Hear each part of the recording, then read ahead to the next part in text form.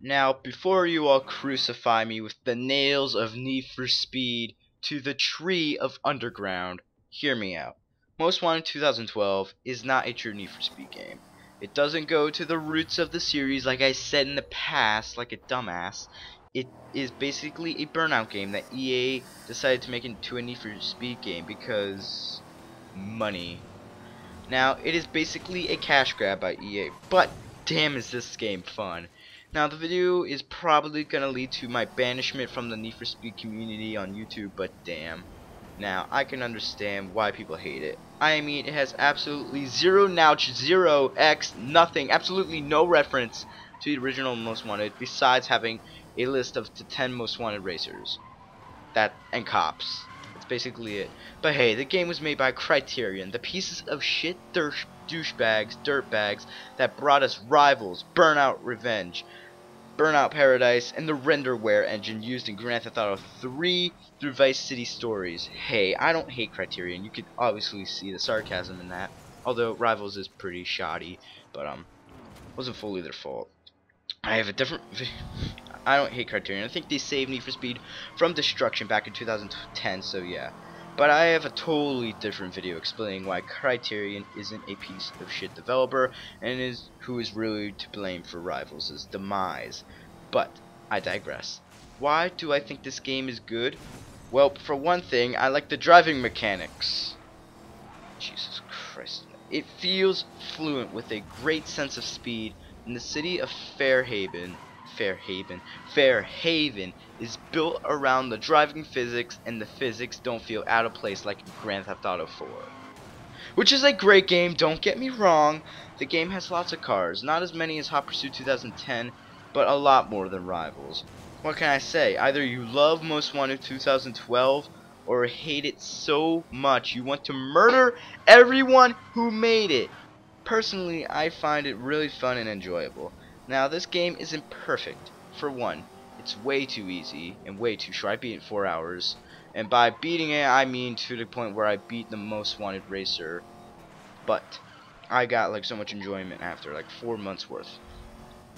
But I digress again. This game isn't for everyone. For one thing, it's way too easy. Even the races classified as hard are pretty easy. So, it is basically a game for a casual audience. Like one review said, it's a racing game for people who aren't generally racing game fans, but they should have implemented harder elements to even please the hardcore fans of the series, like me and other people. Now, what else? Oh yeah, the online mode is horrid! Just don't go on it. All it is just a bunch of scrubs driving in Bugatti Veyrons and ramming you at every possible circuit. It's caused me almost more rage than Call of Duty has in like years of playing Call of Duty.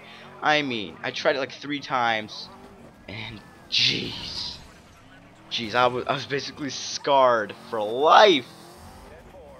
Like, an example is you're at the start line, like you get the Formula 1 start lines, which is pretty cool, but that also gives players the opportunity to ram you as soon as the race starts and make you crash before the race isn't even, oh my god, causing you to have a really slow advantage during the race. But jeez, and it's always the people in the Bugatti Veyrons.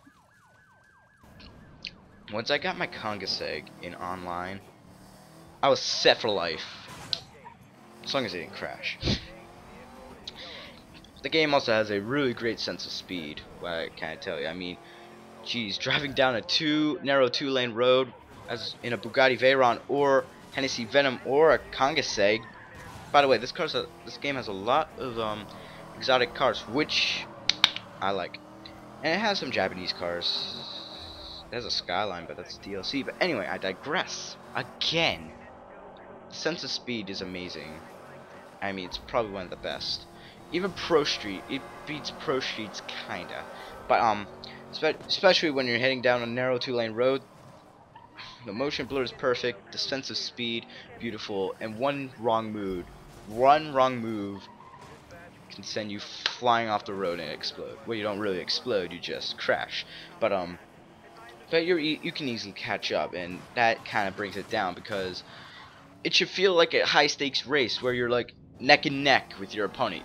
In one wrong move can kill you, can end your racing career. Okay, not that, but can end the race and you have to restart the race. That is pretty good, what I want in a racing game.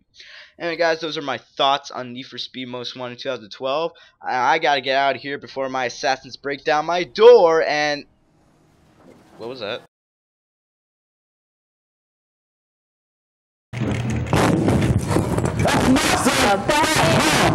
What did I do?